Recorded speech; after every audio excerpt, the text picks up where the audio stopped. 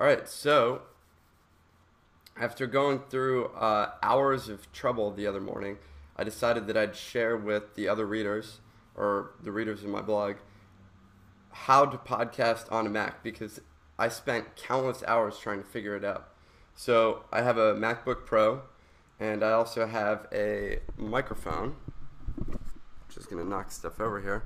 I have one of these blue microphones, or blue snowball is what it's called. So I'm going to go through the process of showing you how to get podcasting with a microphone, headphones, Skype, and a couple of pieces of software, which includes Hijack Pro and Soundflower. So we're going to open up the Hijack Pro app.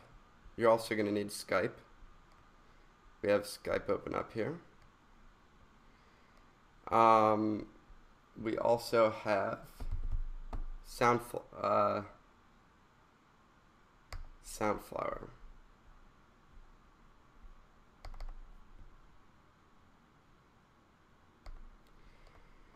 Alright, so all this is set up. Soundflower. This is how you go through the process. So let's say you're on Skype and you're trying to record a call that you have with somebody. What you want to do is you want to go to Skype Preferences. You want to set the audio output to Soundflower 2 channel. You can close this. The audio input is the blue snowball, and for the ringing, I've set it to the built-in output internal speakers, because it really doesn't matter where the ringing goes. If you really want, you could send it to Soundflower channel 2 or 2 channel if you really wanted to make that part of your podcast. So you close that. You then load Hijack Pro. I've already created a couple of these channels, but let's say I hadn't. So what I went and did was I created the blue snowball channel. So what you do is you click add. You want to select an audio device. And for the input device, you want to use the microphone that you're going to end up using. You can use the built-in microphone in your computer or any other type of microphone that you have. For this demo, I'm going to be using the blue snowball. For the default output device, you can leave that as, actually we want that to go to Soundflower 16 channel. So what I'm going to be doing is mixing down my audio through the microphone and the audio coming from Skype.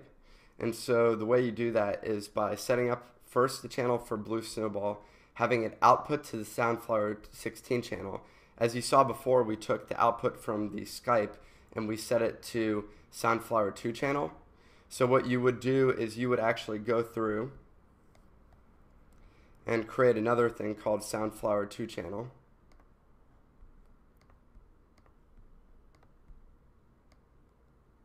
And you're going to take the input from it and send it to a Soundflower 16 channel. The reason that I'm setting this other channel is because I don't want to hear feedback in my headphones, which was the first result that took place after I tried out everything else that exists on the internet. So you want to output that to Soundflower 16 channel, and then you want to add an effect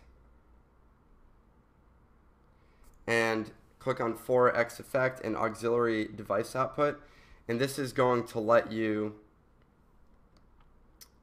put the output into your headphones. You want to hear what the person from Skype is saying, but you don't want to hear what you're saying through the microphone.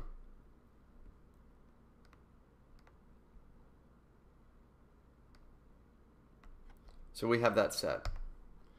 The last thing you would have created was the Soundflower 16 channel. This is the channel that we're going to end up recording. Rather than going through and recreating it, since you already know how to do that, I'm just going to show you. What you have set is you have the input device is Soundflower 16 channel, and you silence the output, because really you don't want to be hearing the mixed down version of your microphone talk or the sound from your microphone as well as the sound from Skype. All you want to be hearing is the sound from Skype so that you can have a conversation. So let's say that you're ready to go and you want to record everything that's taking place. You would hijack each of these items. As you can see, there's nothing coming from Skype 2 channel right now because we haven't made a call from Skype, but there is, you can see the volume moving from Soundflower 16 channel, which is what we're recording because it's taken the input from both the Blue Snowball and the Soundflower 2 channel, which is going to come from Skype. So let's make a test call. At this point, what you would do if you were recording a podcast is you would click record on the Soundflower 16 channel, which is going to record both your microphone and Skype. We're going to make the call.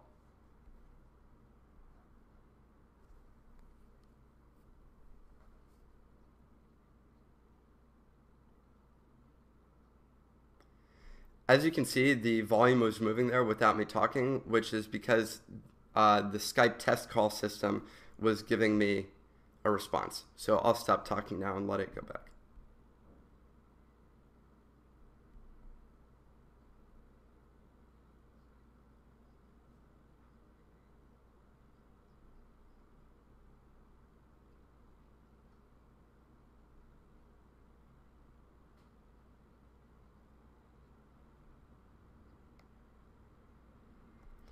All right, so we went through that process now and we don't need to look at Skype anymore.